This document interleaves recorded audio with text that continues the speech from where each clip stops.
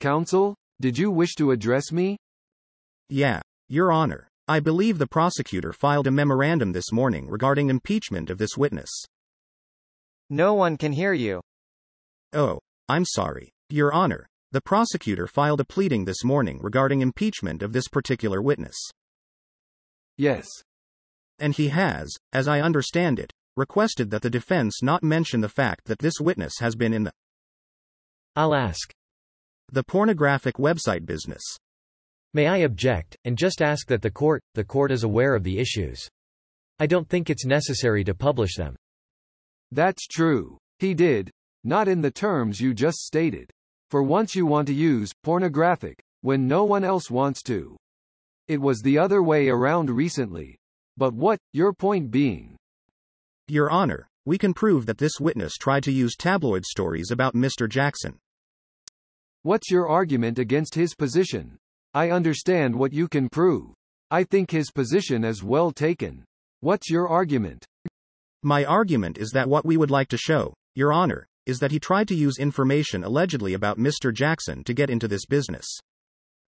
All right, I'll sustain his objection. You cannot impeach him based on the work he did on that website after these incidents. All right, bring in the jury. Go ahead, counsel. Thank you, Your Honor. Mr. LeMarque, where we left off, we were talking about the reasons that you left your employment at Neverland. The reason? There was some problem with Norma Stackos, who was Michael's secretary. What was that problem? She wanted to have my wife to sign an affidavit stating that Bianca had been involved into looking into purses of other maids. And since my wife didn't see it, she didn't want to sign it. When you say Bianca was her name, do you know what her last name was? No, I forgot. Did she have a different first name, do you know? Not that I remember. Okay. And what was this woman Bianca's, what was her job at Neverland? She was the private maid for Michael. She was the only one who could enter his room. So the affidavit that your wife was asked to sign was a false affidavit? Well, it was false as far as my wife was concerned, because she never saw Bianca looking into any purses so. Did she believe that Bianca looked into any purses? No, of course she didn't believe it. Okay. And how much time transpired between the time that your wife was asked to sign this false affidavit and the time that you were asked to leave Neverland? We were not asked, really, to leave, but we had a conference with Norma a few days later, maybe 3 or 4 days, and Norma said I guess. Objection. Hearsay, Your Honor. Sustained. Offered to explain conduct only. The question was how much time transpired between the signing of the affidavit, so it's not responsive to the question. That's fine. So let's go back to that first question. How much time between the time that your wife was asked to sign the false affidavit and the time that you actually left your employment at Neverland? I would say 4 or 5 days. Okay. Maybe a week, I don't know. And were you terminated from your employment? No, we came into. That's just a yes or no question. Yes. You were terminated? Nods head up and down. Okay. No. Yes and no. Yes and no. Okay, that's fine. Common agreement. Why do you say yes and no? Because it was a common agreement that we decided, since we didn't want to sign the affidavit, that was not a place for us to work. Okay. While you were at Neverland during that 10-month period, did you observe Mr. Jackson to have child visitors? Yes. Would these children spend the night at Neverland? Some of them, yes. Would any of them come with families? Yes. Would any of them come by themselves? I think on one occasion I saw. Did you notice whether or not Mr. Jackson would spend time equally with all the child visitors at Neverland? No. Objection. Vague. Sustained. Did Mr. Jackson show any special preference towards the children that visited him at Neverland? Yes. Objection. Leading. Overruled. You may answer. Yes. And was there anything in common that the children that Mr. Jackson showed preference to, was there anything in common that these children shared? Yes. What was that? Little boys around 10, 11 years old. How would Mr. Jackson show preference to these 10 or 11-year-old boys? He would spend most of his time with them. Would he ever buy them gifts? Yes. Did he buy them more gifts than the other children? Yes. I'm going to object. No foundation. Move to strike. I can ask some additional questions on that. On the question that he objected on, did he buy them more than any other children? I'll sustain the foundation. Okay. Mr. LeMarque, were you ever asked by Mr. Jackson to go out and buy toys as gifts for these children? Yes. On how many occasions? Several times. Okay. And can you characterize the number of gifts that you would buy, the number of toys? I would go to Toys R Us and pick out toys for boys of 10, 11 years old. Were you instructed to buy such toys? No, but I figured that was what they were for, so. And when you brought these toys to Mr. Jackson, did you have any occasion to see him give these toys as gifts to the children? Well, usually they were put into an area or a tabletop where the kids would come in, tear the papers off and pick up the toys. Did you see Mr. Jackson give more toys to the boys than the other children? Yeah, they were mainly toys for boys. Okay. When Mr. Jackson had these children as guests at Neverland, what type of hours would they keep, in terms of time that they were spending together? Sometimes all day, all night. Was it uncommon for him to stay up all night with the children? Yeah, it was very common. Where did the children sleep? And I'm talking specifically about the 10 or 11-year-old boys. Mainly with Michael. Whereabouts? I don't know, because we couldn't get into his apartment, so. But somewhere in his private. In his quarters, yeah. Quarters? Objection. Leading. Well, actually he didn't finish the question. I'll strike the answer and have you rephrase the question. My question was, you said that mainly they would sleep with Michael, and I was asking if that was in his private quarters. Yes. During the time that you were employed at Neverland, did you ever see Michael Jackson sleep with anyone other than children? No. May I approach, Your Honor? Yes. Mr. LeMarque, I show you People's Exhibit number 721. Can you identify that for me, please? Yes. Who is that in that photograph? Macaulay Culkin. Did Macaulay Culkin visit Neverland while you were working there? Yes. Was he a guest of Mr. Jackson's? Yes. Did he spend the night there? Yes. I show you two photographs which I've previously shown to counsel. The first one is People's Exhibit 800. Can you identify that for me, please? Yes, this is the arcade.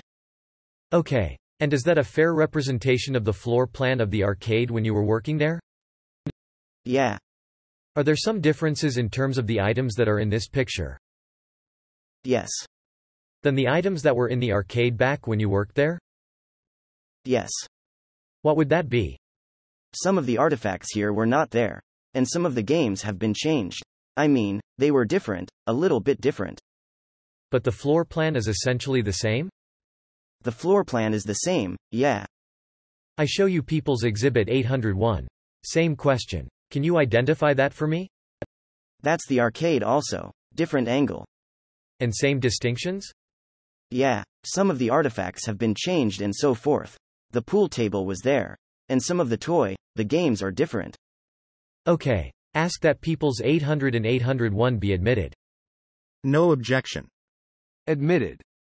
Mr. LeMarque, at some time during your employment, did you see something involving Mr. Jackson and one of these boys that upset you? Yes. Do you know the name of that boy? Macaulay Culkin. And how long had you worked at Neverland when this incident occurred? Well, I'm not too sure there. I mean, 6, 7 months maybe. Okay. Where did this incident occur? In the arcade. What was the approximate time of it? 3 o'clock in the morning. 3 o'clock or 4 o'clock or something. 3:30, maybe. What was it that you brought you to the arcade as the photos that I just showed you? Yeah. What was it that brought you to the arcade at approximately 3 o'clock in the morning? Well, I was called by the security that Michael wanted some French fries. Okay. So. Were you asleep at the time? Yeah. Was that uncommon for you to get a food order in the middle of the night? It happened a few times. Not too often. Okay. Was this a telephone call that you received? Yeah. We had one of those remote control, phones. Okay. Intercom, or? Yeah, on the radio. Radio? Yeah, radio. And your instruction was to? Well, yeah, at the time there was always a code for Michael. At the time it was Silver Fox. So they said that, Silver Fox wants some French fries. Okay. Okay, so. And was there a location you were told to bring these French fries to? Not right away. When they were ready, I just called security again to find out where to deliver the French fries, and I was told to go to the teepee area. Which Michael wasn't there, so I called again, and they said that he probably was in the arcade. Okay. Where was your wife during this time? She was sleeping, home. Okay. So she stayed in bed and you went down to the kitchen and made the French fries? Right. That's correct. And you said you first heard they were at the teepee. Did you go to the teepees? Yeah.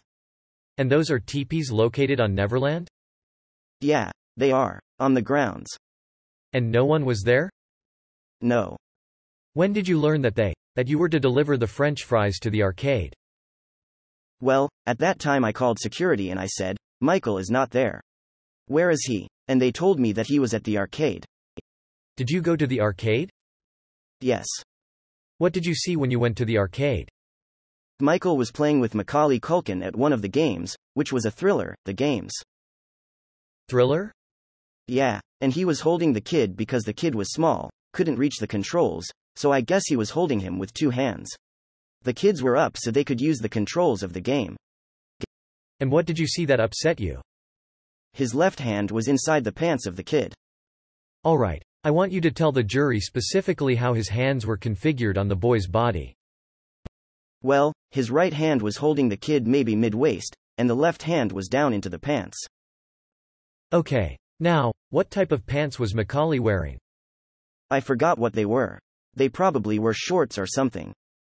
Were his hands, as far as you could tell, on the inside or the outside of the shorts? They were inside. Were they coming in the shorts from the top or from the bottom? From the bottom. Through one of the legs? Bottom. Which hand was it that he was touching the boy with? Left hand. When you saw this, what did you do? I was shocked, and I almost dropped the French fries. And there was a game there, tip-top, and I backed out. Objection. Move to strike. Non-responsive. Denied. As far as the exact location of his hand, could you see where his hand was in the vicinity of Mr. Macaulay's person? Well, it was in the crotch area. The crotch area? And you said they were playing this video game. Did this video game create any sound? Yeah, there was plenty of sound everywhere. All the machines were on and playing music and making sounds. Did other machines in that video arcade make sounds even though they weren't being played at that time? I think they were. I'm not recalling exactly, but it was very noisy. Okay. Yeah, everything was noisy there. And you said you almost dropped the French fries. What happened next? Then I backed out, and... Backed out the door? The door. Went outside, and I closed the door. And I realized that I still had to deliver the French fries, so then I opened the door. I made a lot of noise to make sure that Michael could hear me coming in. And I said, Michael, your French fries are here. And he said, drop them on this. I forgot where it was, but probably on one of the machine tops. And did you leave? Yes. May I have the Elmo, Your Honor? Input 4. All right. Mr. LeMarque, I'm showing you People's Exhibit number 800, which you previously identified as a photograph of the arcade.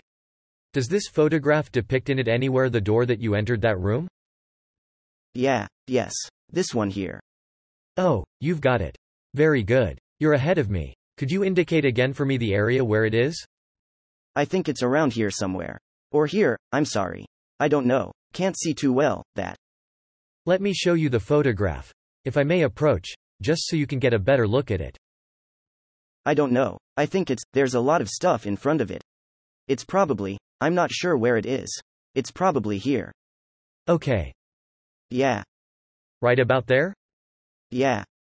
Alright, I'll show it. Looking at the photograph a little closer, could you identify the area that appears to be the doorway? Right here. Okay. Indicating in the very upper portion of the photograph just off center at the upper edge. Alright, so that's the door you entered in. And which direction was it that you were looking when you came in and you saw Mr. Jackson? From here to here. Indicating from the left area of where the door is down to the Yeah. lower right-hand portion of the photograph? Yeah, here to here. Or here to here someplace. Alright, I show you now People's Exhibit number 801. Mr. LeMarque, does that show a different perspective? Yes. Of the same area? Yes. Is that an approximate perspective of what you would have seen entering that door? Yes. Alright, so tell us, point out for us, if you would, the area where you saw Mr. Jackson and Macaulay Culkin. Somewhere around there. Alright. Or maybe. Indicating. Or maybe here. The video game's just to the left of what appears to be an espresso machine. This was not there. Yeah, the espresso machine was not there. No. On the pool table? No. Either this. This wasn't there. Alright. I think we can have the lights. Mr. LeMarque, did you ever tell this story, or let me back up? After you left Neverland, or at any time during close in time to the period that you saw these events, this event you just described, did you ever report it to any authorities, the police? No. Why not? Because nobody would have ever believed us. And why do you say that? Because Michael was on the top of everything, and if we had come and said to the police, they would have said, "What kind of proof do you have?" So we couldn't, this wasn't possible. It would be impossible to give. Did you ever consult an attorney or any other person that might have some background in the law as to what you should do? Yes, and they told us the same thing. At some time after this event occurred, were you ever approached by any tabloids? Yes, many. And did you ever sell this story to a tabloid? We talked about it, and we had even some guy trying to sell the story for us, some sleazy guy that tried to make a deal with the tabloid. But at the last minute, we never took in a penny from anyone, because it was against our principles. This sleazy guy that you're talking about, I'm not going to ask you to mention his name, but do you know if he ever profited from your story? Yes, he did. Why do you say that? Because we had an interview with him and our lawyer, Arnold Kessler, and he taped the conversation while it was a private conversation of the lawyer. Okay. And he sold the story to the tabloid and he made some money with that story. Were you tempted yourself to sell your story to the tabloid? Yes, we were tempted for the money, for sure. Everybody would be tempted, but we never did. Did you ultimately tell this story to the police? Yes, we did. They came and interviewed you? Yes. Were you honest with them? Yeah.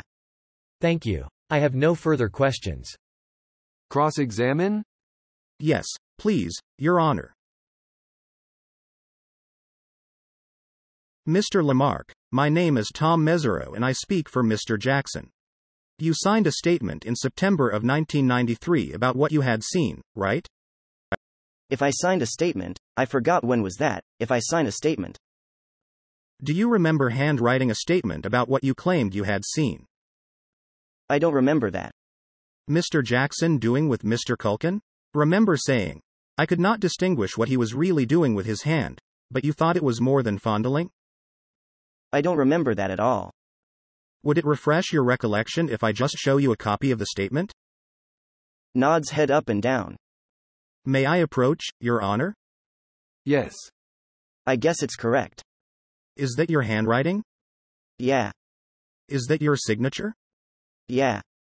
The date is September 10, 1993, correct? Correct. Do you remember saying you couldn't distinguish what he was really doing with his hand? I don't recall that, but if it's written, that's... It's what you wrote, isn't it? I guess. Well, is it your writing or not? Yes, it is. Okay, and you wrote those words, did you not? I guess I did, but I don't recall. Okay, now, you worked at the Neverland Ranch for how long? Maybe 10 months. Did you ever sue Mr. Jackson? No, not for. We did sue for money he owed us, because Norma Stackos was supposed to pay us overtime, and she never did. And she was supposed to give us some references, good references for other job, and whenever we apply for a job, she never give the references and she never sent us the money. So at that time we sued for the money that was owed to us as overtime. Excuse me, I'm sorry. Did you finish? Yeah. Where did you file your lawsuit against Mr. Jackson? Santa Barbara Court, I think. Did you hire a lawyer in Santa Barbara to do that? Yes. What was the lawyer's name? Forgot. How long did the lawsuit go on? It didn't go on for very long. It settled fairly quickly, did it not? Yes. You got money. Yes. From Mr. Jackson, true? We got money for time, overtime due to us, the time we worked there. You wanted more than that, didn't you? No. Now, you mentioned a sleazy guy was representing you, right? Yeah. His name was? He didn't represent us. He never represented us. You had meetings with him? He was a friend, supposedly a friend. You had meetings with him, correct? Yes, we did. Objection. Argumentative. Overruled. His name was Paul Barresi, correct? That's correct. How did you meet Paul Barresi? It was an old friend that Stella met years ago. And Stella is who? My wife. Do you know how she met Paul Barresi? Objection. Relevance. Sustained. How many times did you meet with Paul Barresi? I can't recall. Several times. And Paul Barresi was in the adult film business, right? Objection. Relevance. Sustained. The court's order. Sustained. You said he was sleazy. Why did you say that to the jury? Because he taped our conversation without our own knowledge while we had a conversation with our own private lawyer, and he sold that story to the tabloid. He was also trying to broker a deal for you with the tabloids, correct? Well, that's what he said.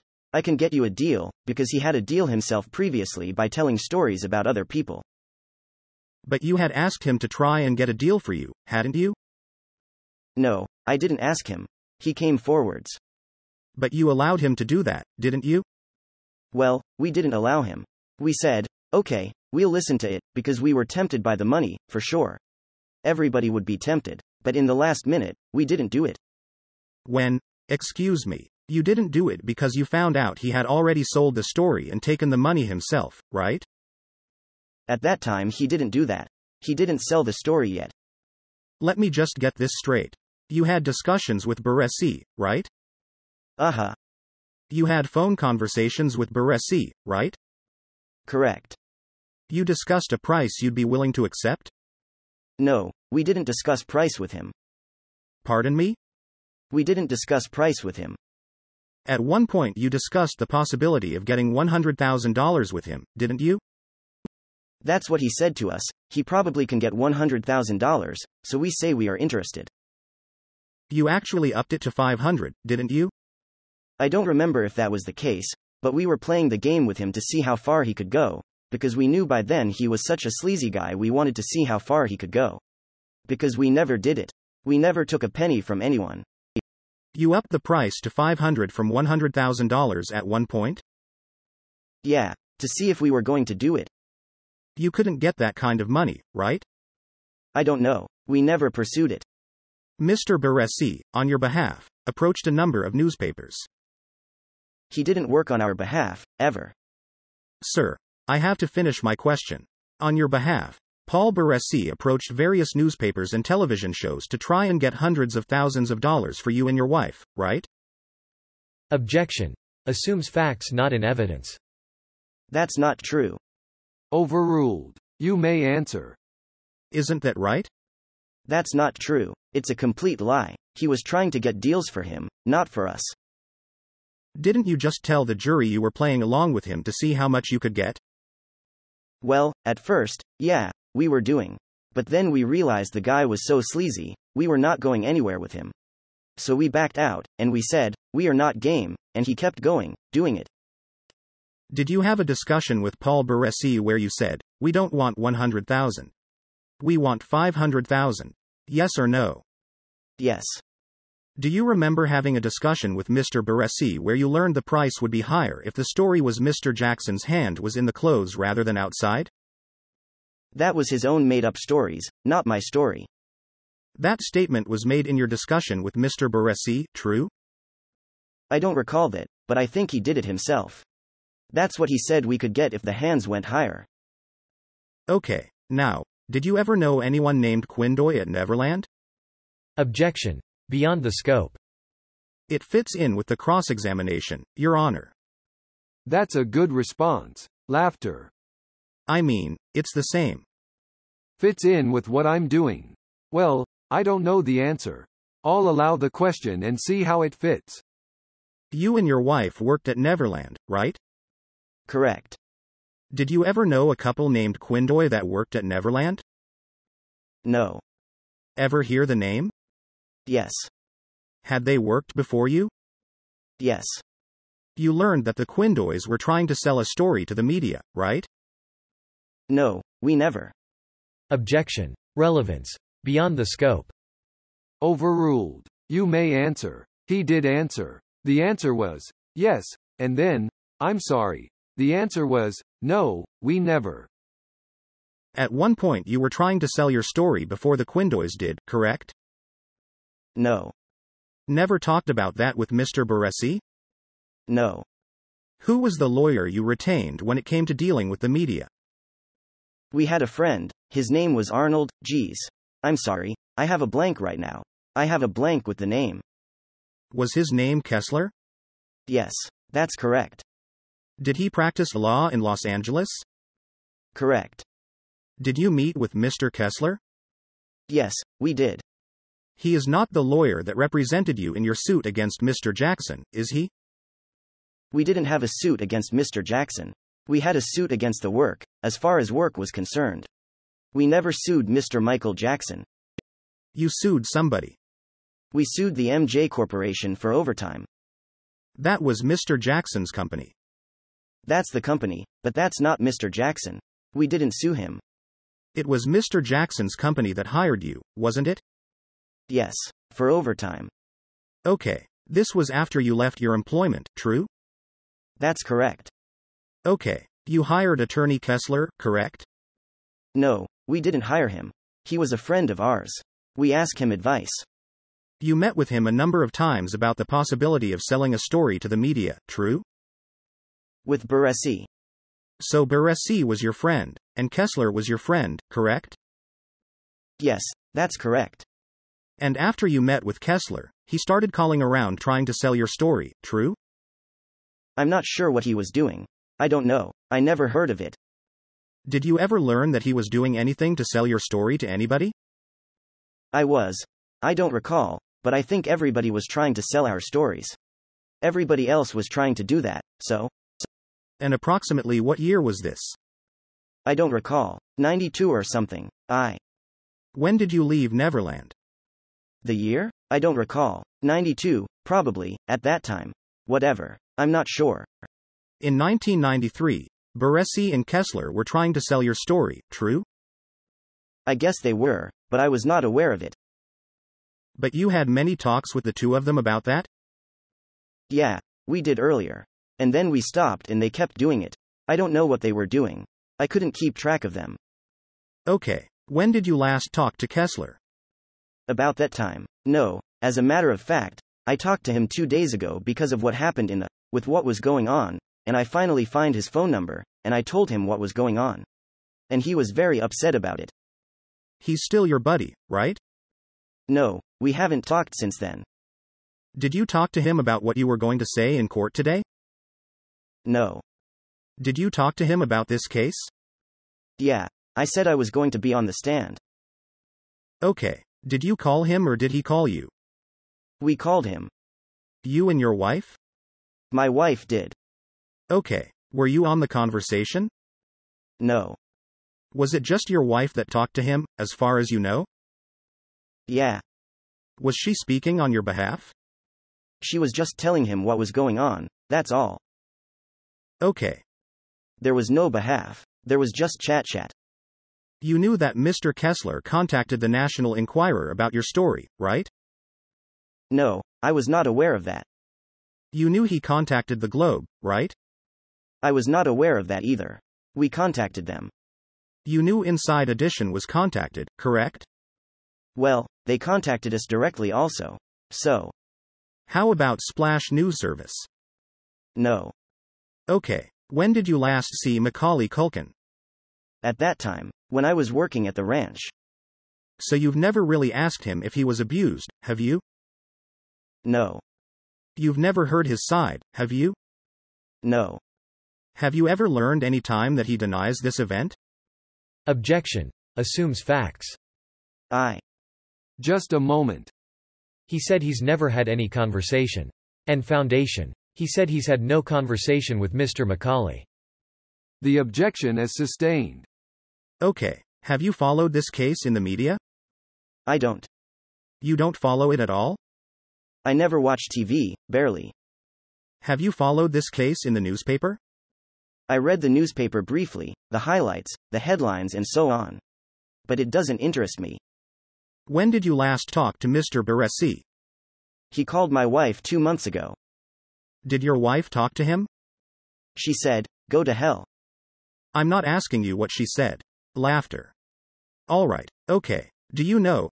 Are you aware of him still trying to sell stories on this case? Yeah, he's still doing it. How do you know he's still doing it? Because it's on the Objection. Foundation. Hearsay. The objection is overruled. The question was, how do you know he's still doing it? Pardon me? You may answer that question. How do you? I'm sorry, can you repeat that? Yes. I'll ask the question again. You told the jury Mr. Barresi is still trying to sell stories, right? Yes. How do you know that? My son sent me a copy through the internet 2 days ago of what was in Splash. Objection. Hearsay. Overruled. Next question. Have you met with any prosecutor to talk about your testimony today, before today? Yes. Who did you meet with? The prosecutor right here. And is that Mr. Auchincloss? That's correct. When did you meet with him? When? Yes. This morning. And where did you meet? We meet in the witness room. Did he show you any documents? Yes. What documents did he show you? The documents that was shown here on the screen. Now, are you aware of an article appearing in the Globe newspaper on September 21, 1993, that quotes you? No, I never saw it. Never heard about it? Never. Are you aware of that article quoting your wife? No. Okay, so you never heard about that or looked at it, right? No. Okay, no one ever told you about it, right? No, my friends don't read that kind of newspapers. Okay, alright. Before you took the stand today, had you ever heard that you were quoted in an article about Michael Jackson in the Globe newspaper? No. How many times have you been interviewed by anyone with the sheriff's department on this case? Just one time in 93 or something. Just one time? Yeah. Have you had many phone conversations with anybody from the sheriff's department about the case? No, not that I recall. Has anyone ever called you on the phone from the prosecution to talk about the case? No, just to tell us that we are going to be in court. That's all. Now, when did you last talk to Norma Stakos? The last day that we left the ranch, Neverland. Did you sue her as well? No. You just sued Mr. Jackson's company, right? We sued Michael just for the overtime that were owed to us. That's over a 7-month period? 7 months what? I'm sorry, after we left in. Yes. I guess. I don't recall. Did you say you hadn't been ever paid for overtime while working at Neverland? That's correct. Alright, and was that over a 7-month period or 9-month period? I can't remember. 9, 10, something like that. Okay, had you ever made a claim for overtime while you were working? Yes, we did. We settled with Norma at the time we left. She said she was going to give us money for the overtime and give us good references. And we sued when she didn't fill up the part that she said she was going to do. You felt she was obligated to give you and your wife a good reference for another job? Why not? What if she didn't think you were competent? Objection. Relevance. She said she would do it. She said she was going to give us a good reference. Just a moment. Just a moment. The objection is sustained. You felt that part of your agreement with Mr. Jackson's company was that if they were contacted by anyone and asked if you were someone you should work with, they had to give you a good recommendation. Is that correct? No. And you never called the police about what you claim Mr. Jackson did to Mr. Culkin, right? That's correct. Now, you indicated you were asked to sign a document saying that a woman named Bianca looked inside someone's purse, right? That's correct. I was not, myself. My wife was. That's Blanca Francia, right? Yeah. Did you know her when she worked at Neverland? Yes. Was she a friend of yours? We didn't have any friends. We couldn't have any friends at the ranch. It was forbidden to be friends with the help. Because everybody was spying on each other, so there was no way to be friends with anyone. The spying was because people were looking for stories to sell, right? No, because I think that's. Objection. Argumentative. That's not true. I'll withdraw the objection. Laughter. Are you saying it's your wife that saw Blanca Francia go into someone's purse? She didn't see her doing it. That's why she didn't want to sign it. Okay. Did you ever talk to Blanca Francia about whether or not she did put her hand in someone's purse? Objection. Hearsay. I never did myself. I couldn't hear your objection, counsel. I'll withdraw it. Did you ever ask Blanca Francia if she ever did, in fact, go into someone's purse? No, I never asked myself personally. Did you ever learn that she had admitted doing it? Objection. Argumentative. Assumes facts. It's overruled. You may answer. I'm sorry. Say that again, please. I'll withdraw the question and re-ask it.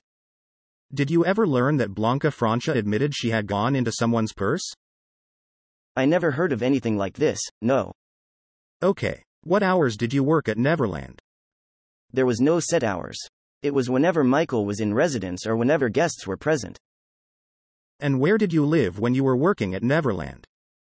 At the ranch. I mean, at the Neverland itself, in a private house.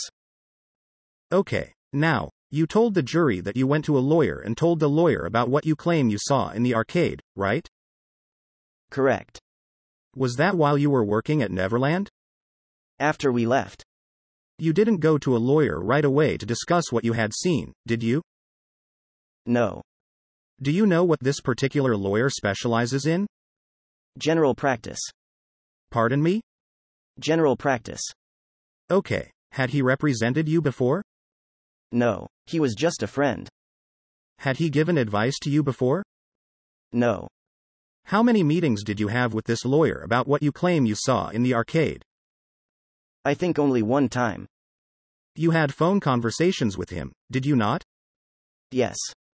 You had phone conversations about the possibility of selling a story, correct? Objection. Cumulative. Asked and answered. Sustained. Approximately when do you claim you saw Mr. Jackson with Mr. Culkin in the arcade? The time? Approximately. Yes. Maybe 3 o'clock, 3 a.m. No. Let me rephrase it. It's my mistake. Approximately what month and year do you claim you saw this happen? I don't recall. You continued to work at Neverland after you saw what you claim you saw, right? Yes. Was your wife working at Neverland as well? Yes. You never reported this to anyone there obviously, right?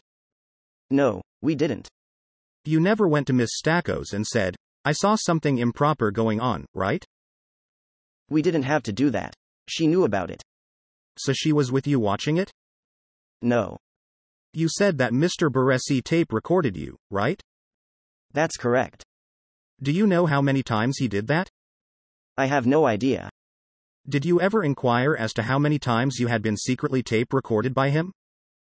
No, I didn't. Did you ever ask him? I didn't even know he did it until a few days ago. Who told you he did it? Well, we heard about it from the news and all that, and this information came out, and so that's how we find out. I thought you didn't follow the news about the case. Objection. Argumentative. Sustained. Do you have any idea how many times you've been quoted in any tabloid about Michael Jackson? I have no idea. Objection. Relevance. The answer was, I have no idea. I'll allow the question. Would you agree that with time, your story about what you say Mr. Jackson did has changed? I don't think so. When you wrote that handwritten statement that I showed you which had your signature and handwriting, were you being truthful? I don't recall writing this at all, so I have no recollection of that. But you did admit that is your handwriting and signature, true? Looks like my handwriting. Is it your signature? Yes. Isn't it true, Mr. LeMarque, that in 1993, you waited till you were out of personal bankruptcy to start selling the story? My personal bankruptcy was about 18, 19, 20 years ago. Had nothing to do with this. Did you have any bankruptcy proceeding going on in the 1990s, sir? No, sir.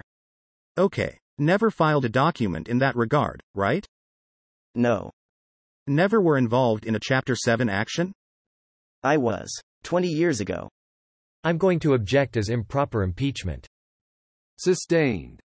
I have no further questions, Your Honor. Just a few questions, Mr. LeMarque. The action that you had against Mr. Jackson for overtime when you left Neverland, did Norma Stackos promise to pay you for your past overtime? She did.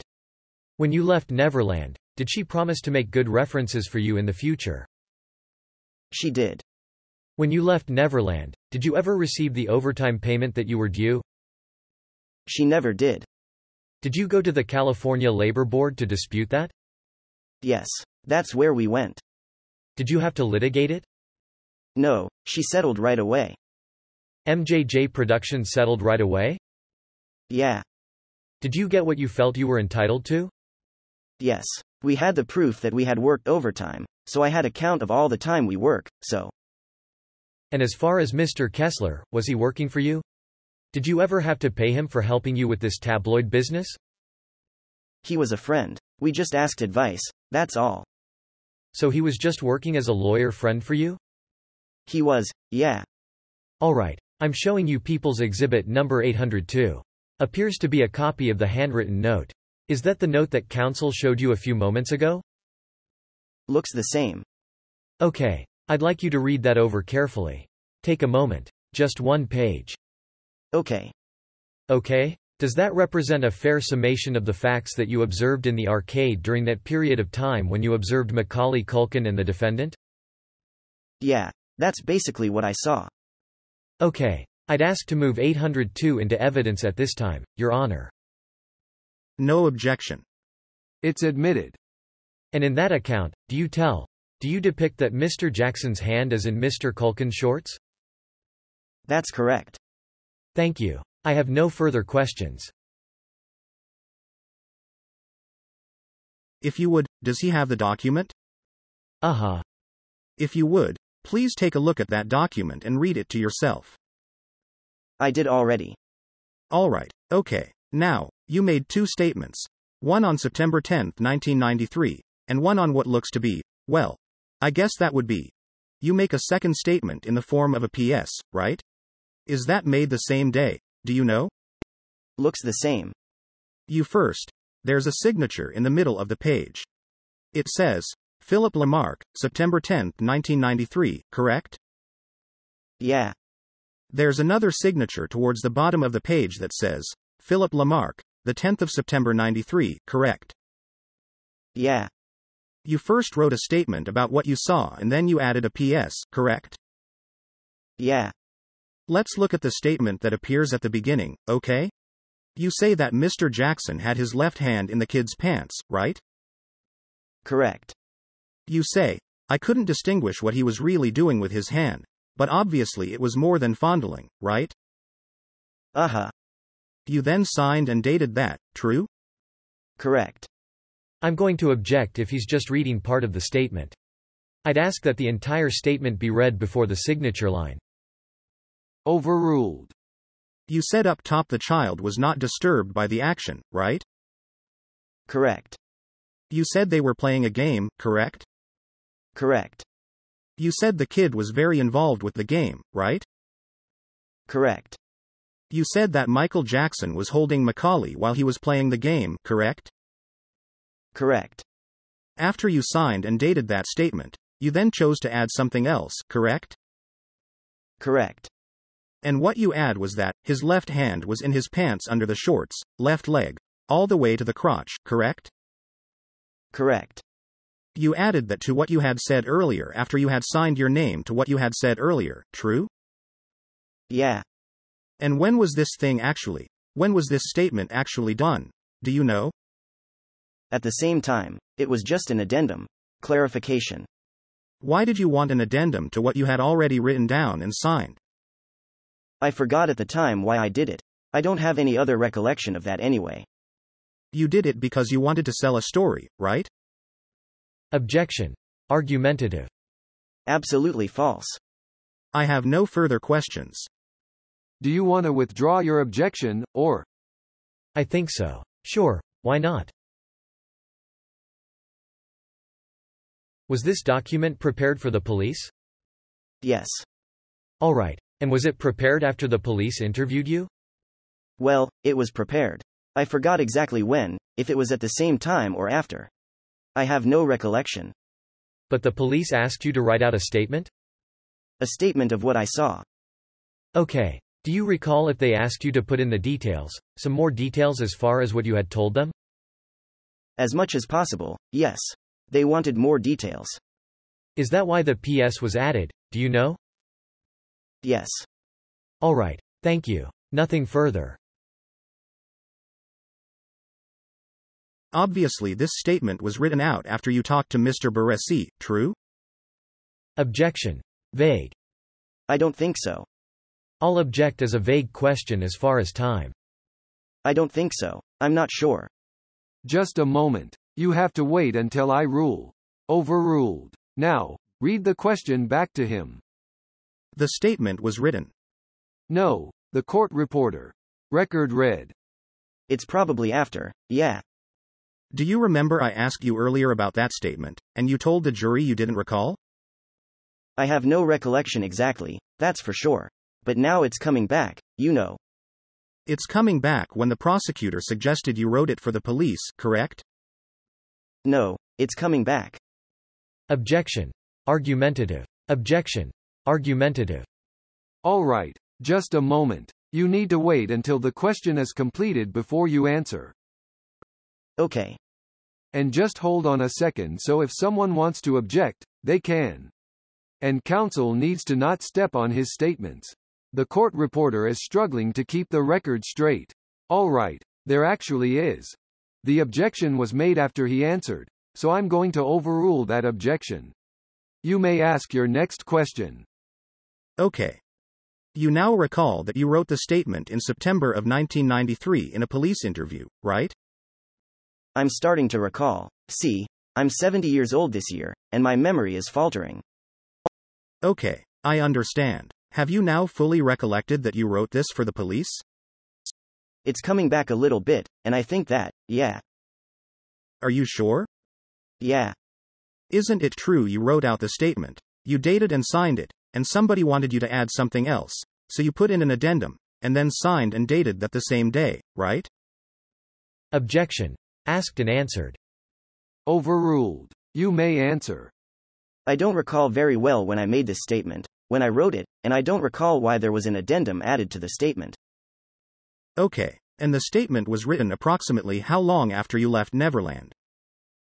Whenever the police came, which might be a year after or 2 years. I don't know. Well, the statement says September 10, 1993. Okay, so. Right? And how much time had elapsed between your leaving Neverland and September 10, 1993, if you know? Probably a year. A little more than a year. And how much time had elapsed between when you saw what you claim you saw in the arcade and September 10, 93? 14 months. 14 months. No further questions. Nothing further. All right, thank you. You may step down. Call your next witness. Your Honor, because of some of the court's rulings this morning, we have no further witnesses at this time. Are you trying to tell the jury they have to go home early today? Unfortunately, I am, Your Honor. I apologize for that from the bottom of my heart. That's the bad news. Laughter. You know, I have some photographs of the wildflowers that I took. Laughter. All right, I can tell you're not interested. We'll release you early today. I think it's been a pretty intense week. It doesn't hurt to get a little time off here. Let me just remind you of the seriousness of your conduct and the admonitions that I've made. The admonitions are that you can't talk to anybody about this case, including each other, your family members, or anybody. You certainly can't go to any place where the events that you hear about testified to occurred or are alleged to have occurred. You are not to listen to or read news accounts or watch TV concerning the case. And, you know, I don't think I should need to remind you of this, but I will, just so that I have a clean conscience. Everybody is watching you, you know. Your behavior, just as my own behavior, is under scrutiny, just as these attorneys' behavior. Everything that happens is reported one way or another. So please be very serious about the responsibility that you've been given here. And having that in mind, I would like you to go out and look at the wildflowers. Laughter. Thank you. And I'm going to stay with the attorneys. There's a couple of issues that we need to take up, but you're free to go. See you Monday at 8:30. And remember, Tuesday afternoon you'll be off, too. Your Honor, can Mr. Jackson depart, or is he? Listen, the audience may leave if they want to. The court is going to take up a couple of motions that have been pending. But anyone in the audience that would like to leave at this time, feel free to do that. Mr. Jackson, if you would like to leave at this time, you may do so. Thank you. Thank you, Your Honor. Thank you. Thank you. All right. During the last week or so, there have been some motions that have been pending. We have, the first one is defendant's motion for a mistrial, or, in the alternative, restrictive instructions. I've read and considered the points and authorities. Do you wish to be heard? Just briefly, Your Honor. Now, just because you haven't said anything all week, go ahead. I know it's just been building up and... I'll try to behave myself, Your Honor. All right. The serious matter is, and we did brief it, but it was very brief, because it was an overnight, sort of a pocket thing. Very good brief. The briefer the better, I gather. The point being, though, that the lawyers have to exercise control over the witnesses. They have to admonish the witnesses properly. It is true a witness can do something contrary to the admonitions. This just happened to be a series of witnesses who all seem to have done the same thing with each other, which is call each other either before or after their testimony. And there were two particularly egregious instances of witnesses calling immediately after their testimony was over to discuss their testimony with the upcoming witness, and that was Miss Palanker calling Mr. Masada, and then Dr. Katz calling Mr. Feldman. And that seemed to be such an egregious breach. There had already been notice of this with the witnesses talking to each other, Dickerman and Katz, and, I'm sorry, Palanker and Masada, and by the time we got to Dr. Katz calling Mr. Feldman, it seemed to me that that was just too much. And anybody who's managing these witnesses and preparing them to come in here should have had a very large shot fired over their bow by virtue of this conduct and should have admonished their witnesses. So I feel that it does taint their testimony when you have two people who are critical witnesses, according to the prosecution, like Dr. Katz and Mr. Feldman, for instance, who are talking about testimony that very seriously impairs the integrity of the process that the court is trying to preserve. And therefore, we feel that a mistrial is the only appropriate remedy. How can the jury otherwise consider this evidence as it should have been presented without being tainted by other witnesses? If the court were to deny that, then we did propose a curative instruction, and we would ask the court to take that action at the very least. Thank you. Who's speaking on behalf of the DA? Judge, we filed a response in written form, and I don't intend to go through it. It's in there. And I'll simply point out that unfortunately if Mr. Sanger, there is nothing in this record that shows that they were talking about their testimony in this case. And particularly in the case of Mrs. Palanker talking to Jamie Masada, it wasn't the subject of the testimony that was the subject of the conversation. It was the subject of the behavior of the lawyer that was cross-examining her. And I'd submit to the court there is nothing improper about what these witnesses have done, nor showing that they discussed their testimony. Some of the conversations. The one involved a request from one lawyer to the other as to knowledge of whether or not there had been an attorney-client waiver, and that was post-testimonial. It was an after-the-fact. And it seems to me that certainly one lawyer has a right, when they're both involved in a case, to find out whether there was a waiver or not. I'll submit it on the basis of the other information that we provided to the court from the transcripts and the authorities. The motion for mistrial is denied. The record is clear that there has been some conversation between witnesses. And I've asked counsel, both sides, to admonish their witnesses that, before and after their testimony, unless they're excused, that they are not to discuss, well, what I've admonished is that they are bound by the protective order before their testimony and after, unless they're excused. I don't, in looking at the record, I don't see evidence that they violated the protective order. That exists. The lack of that evidence is that neither side pursued it with any detail as to what the discussions were. But I don't think that would prevent the defense from commenting in their argument, if they wanted to, about the fact that they had been discussing their testimony with each other. And whether or not I'll give a special instruction on that I'll put off until we decide all of our instructions. I'm not leaning in the direction of giving a special instruction in view of the lack of evidence that there was specific conversations about their testimony, but I also am not willing to say I won't give that, and we still have a long way to go in this trial and a lot of witnesses in front of us. So I'll take that issue up on a discussion. Mr. Sanger, on whatever. You may submit the same or different instructions when you submit your final instructions. And that will be my ruling on that. The next item would be the DA's request for mandatory judicial notice of statutes. There's a discussion as to whether or not counsel is prepared on this. Hold on. You don't need to. Unless we're addressing the court, we don't need to have that. You know, I can just cut this short. That's fine. I don't think I'm going to give any instruction on this at this time.